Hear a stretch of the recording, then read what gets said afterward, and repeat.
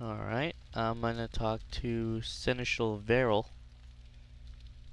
Commander, the Lords of Amaranthine have come to swear fealty to you and the Grey Wardens. These were Arl Rendenhau's vassals. Now they will be yours. Who is this Arl Howe?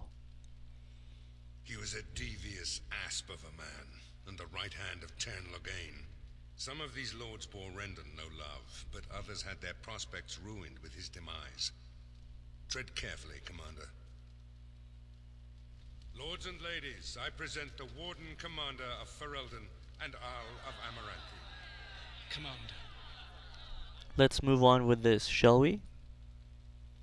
Ban Esmeralda of Amaranthine, as is old custom, you have the honor of beginning.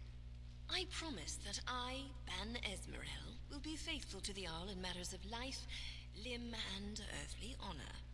Never will I bear arms against him or his heirs. So I say in the sight of the Maker. I promise that I, Lord Edelbreck.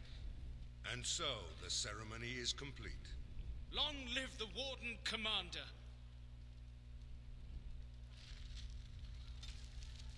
So make active oaths of fealty. I might go talk to him.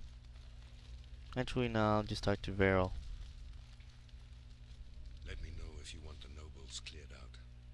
If you want the ceremony to end, I mean. The ceremony has gone long enough, Seneschal. As you wish, Commander. Clear the hall. The Commander has business to attend to. And that was a really quick quest.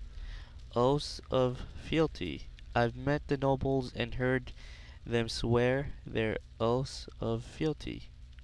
That is it for that. Stay tuned for more.